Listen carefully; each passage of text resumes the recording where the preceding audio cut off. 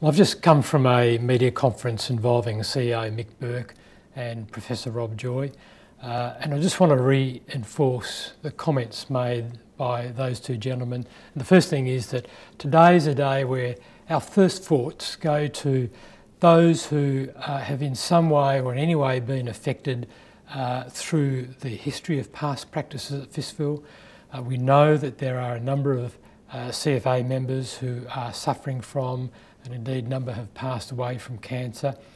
So our thoughts are with those people and their families, but it's important that the report is a very important documentation of past practices which in some way answers the question as to what happened, and in some way asks the questions, why did this happen? It's important to reinforce CEO Mick's statements that those past practices we see are unacceptable and intolerable, and we need to take very firm action to move on. It's very important that we reinforce amongst all of the people who are CFA members and their families that our first commitment as an organisation is to the protection of life and the safety of our people. That is so important, and we see that demonstrated in so many other ways.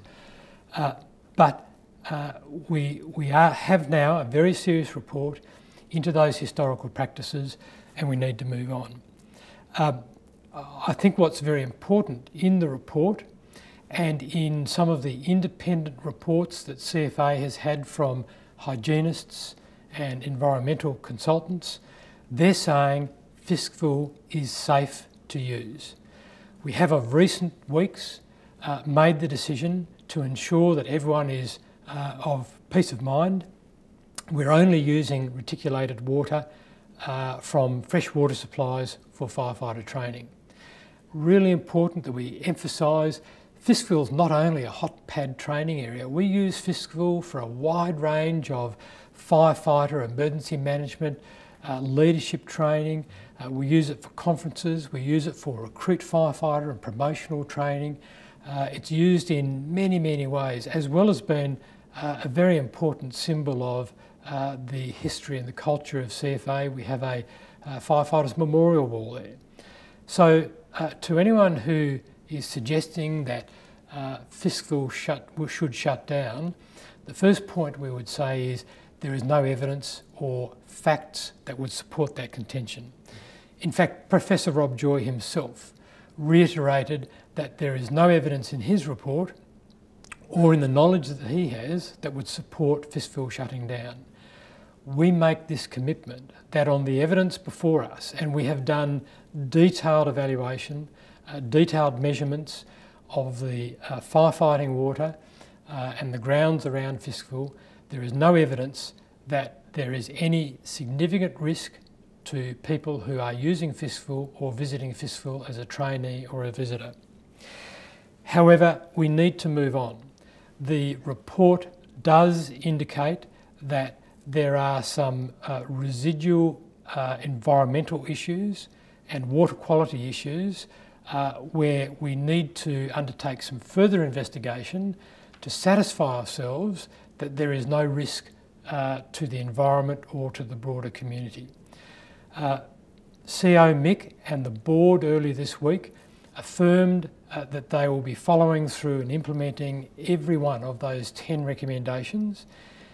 In addition to that, the board has identified with CFA management a further 11 actions that we would propose to enhance the management not only of Fiskville but also of our regional field training grounds and generally our hot pad training facilities.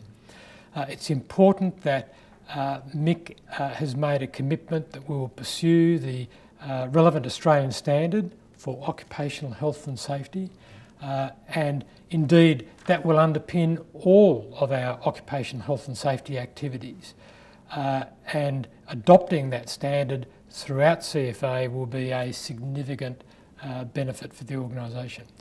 I want to reinforce though that CFA has developed a culture around safety, and sadly this was triggered by the tragic 1998 Linton fire. But particularly since that time, we've made some strident advances. We've developed a safety first culture and program. We've developed a culture of fire training, minimum skills training, leadership training, incident management training. We've just upgraded our radio system and our radio terminals, and there is more to come in that area. We have significantly changed the design of our firefighting appliances, including a retrofit bushfire survival burnover system.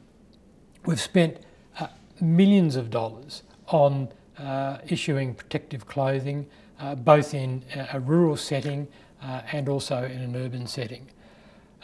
We take the safety of our people very, very seriously and will act on this report to ensure that we follow through in the future with a commitment to the safety of our people and the families who might have been affected by Fiskville.